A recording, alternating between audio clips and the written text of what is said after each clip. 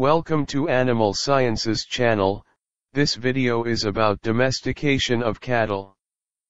Domestication can be defined as an evolutionary process, by which a population of captive animals adapt to man, and the environment he provides.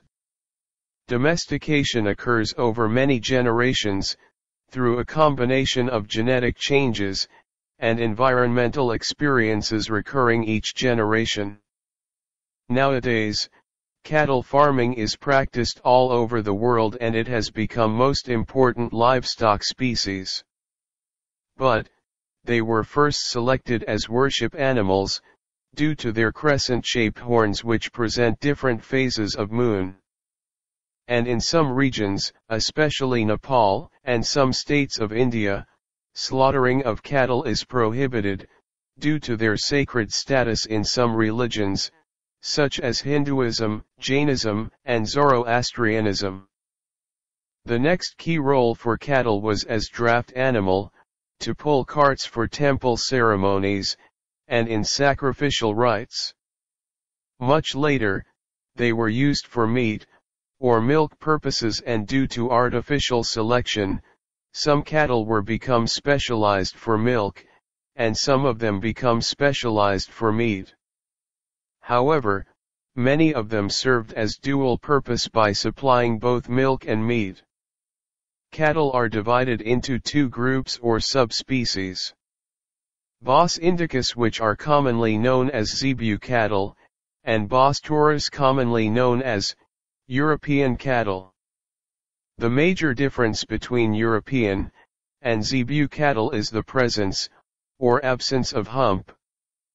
Hump is comprised of muscles, connective tissues, and fat.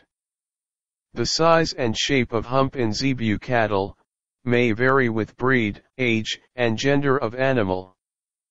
Both Zebu and European cattle are believed to descend from the same species aurochs.